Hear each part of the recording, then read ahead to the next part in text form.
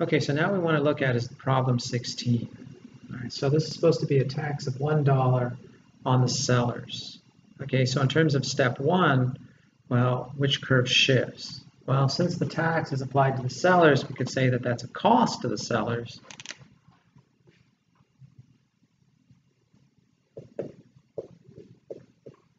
So that's going to be the supply curve shifting. Okay, and so which way is it shifting? Well, a tax is basically an increase in the cost, and so the supply is going to shift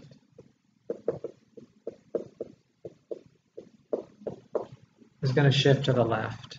Okay, so in terms of step 3,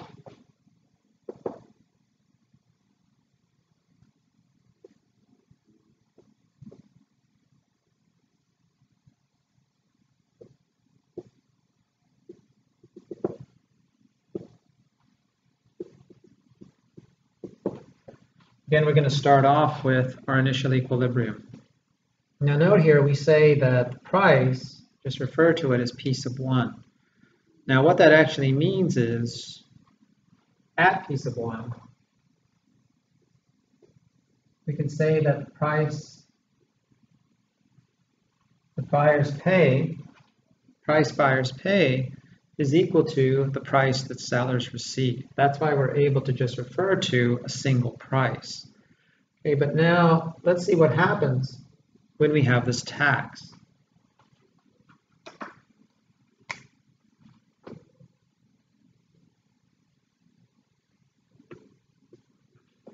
Okay, so we say that basically the tax causes this leftward shift. Okay, but we can be a little bit more specific in terms of what the degree is. Okay, this is kind of an exception to what we said applied to the 3-step process. Okay, so in particular, how that this is equal to the amount of the tax. Okay, the $1. All right. So what does that tell us?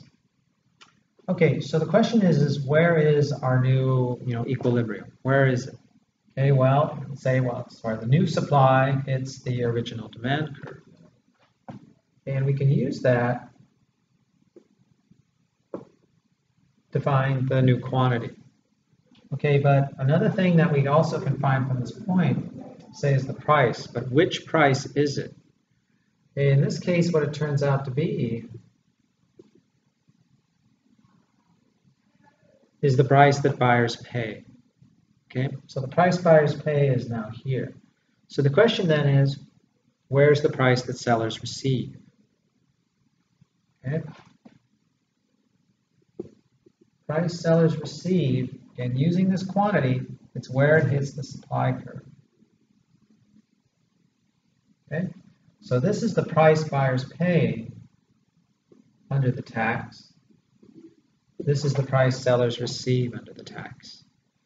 Okay, so if we had to talk about an effect, what can we say happens? Okay, what we can say happens is price buyers pay as a result of the tax has gone up. We can also say that the price sellers receive has gone down.